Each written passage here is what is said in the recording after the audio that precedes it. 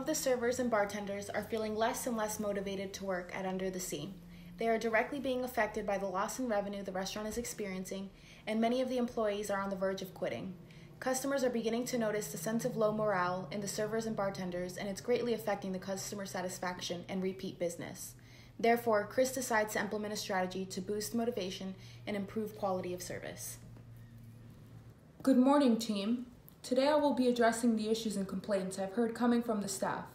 It is of utmost importance that you feel like you're working in a productive and comfortable environment. Thank you, Krabby Bob.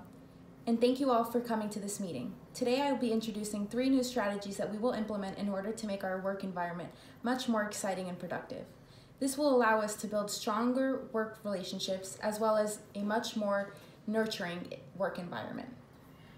As your manager, I think it's important that I have an open line of communication with everyone. Per Christina's suggestion, we will be implementing weekly mentoring. For those of you that would like to meet with me on a weekly basis, please sign up.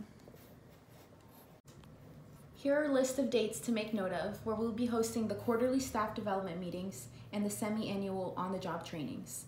You may now all go meet with your mentor for the week.